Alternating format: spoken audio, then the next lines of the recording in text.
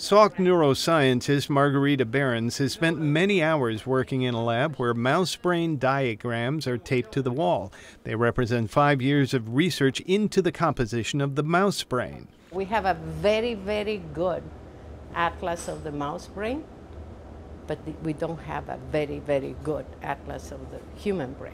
And that's where the National Institutes of Health's Brain Initiative comes in.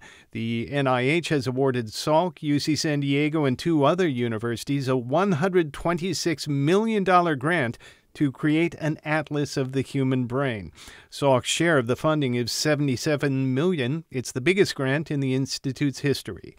The director of the newly created research center is Salk biologist and Professor Joe Ecker. He explains the center's goal. To try to understand what are the differences in those cell types in the different layers of the cortex, for example, of your brain, where you have executive functions or motor functions, et cetera. And so it's really a kind of a sampling process at this stage to try to understand, to build maps, basically, of the information within those cells. He hopes this information may lead to gene therapies that can target only the cell populations where the treatment is needed.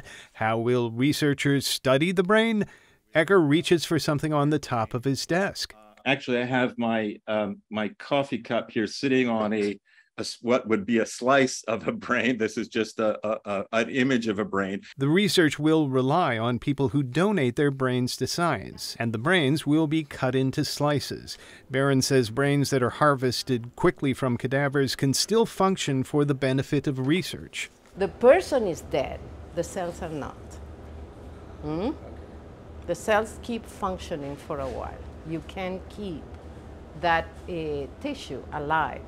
After 5 years of research, Ecker hopes we will know more about treating brain disorders like Alzheimer's disease and autism. What we're counting on is that we'll have significant information in 5 years about cell types to derive the kind of information that will help geneticists say, oh, okay, those genetic variants lie in these regions of the genome that are controlling gene expression in this part of the brain and in these cell types, and that will be valuable information. For the Brain Initiative, Salk will study 30 human brains. Thomas Fudge, KPBS News.